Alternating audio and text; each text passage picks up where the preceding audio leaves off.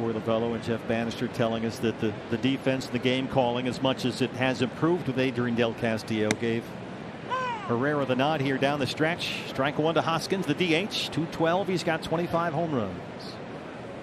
Yeah, with Del Castillo, you lose a big bopper in a bat. He came up, did a fantastic job, but you want to stay with that defense, especially late in the year. Defense always wins championships, especially in these critical games. Whereas Joe Torre used to tell Bob Brenly, it's a 90-foot war once you get into the postseason. And Hosey has been outstanding. 0-2 on Hoskins. That one trickles foul.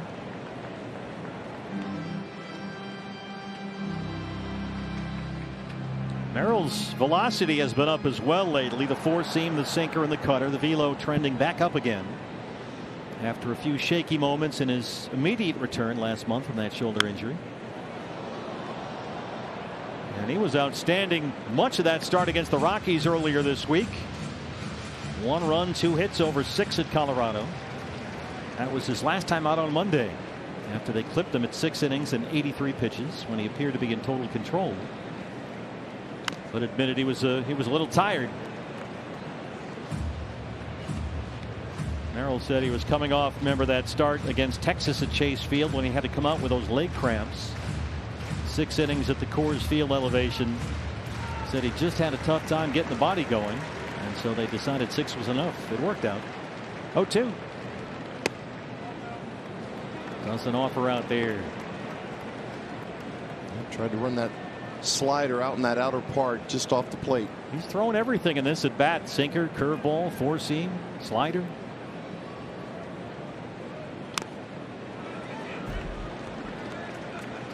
Boy, that sinker 95 upper part of that strike zone.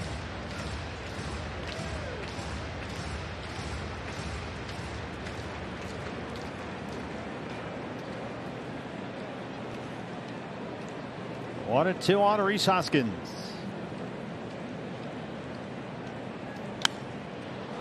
Hoskins singled in his start at first base last night. That's been his only hit in the series so far.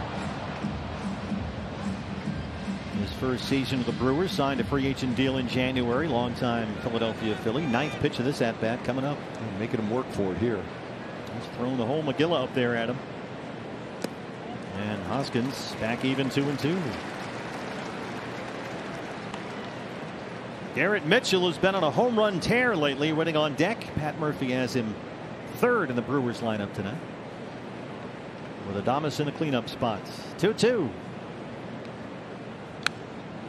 Hoskins, uncle. Well, they just ran out of room up there on that pitch sequence board. Yeah, they have a board up there behind right field that tells you all the pitches, and we've run out of room up there. Number 10 coming up.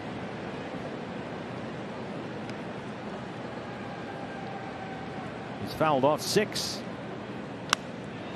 This one wants to go foul. Make it 7. This is officially a battle. Well, you hate to see these Gonzola first. You want your guy to establish a quick tempo rhythm, get some flow going out there. This really disrupts that.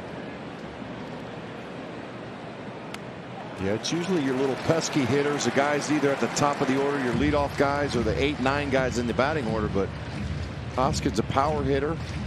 He's putting up a good at-bat here. This is 13th pitch here in the at-bat.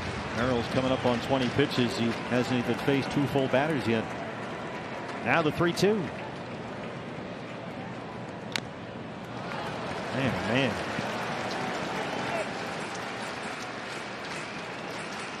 Hoskins missed all of last year with the Phillies. Tore the ACL in his left knee in spring training. And the surgery, came back, signed with the Brewers this winter. They wanted some right-hand power. They wanted a first baseman, and he's got both.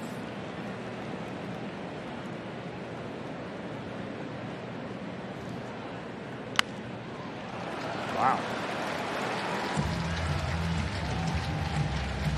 Sinker, slider, four seam, cutter, changeup, slider.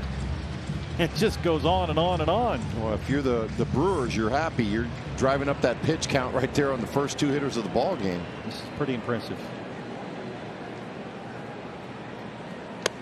Got him. Merrill finally wore him down. It came hard earned, but he gets his first strikeout. Wanted at bat by Rhys Hoskins. Tip your cap. Boy, watch this sinker, the movement on it. Look at that thing, just darts in right out of his right hip. And look at that velo, 295. That's been trending up, as we said.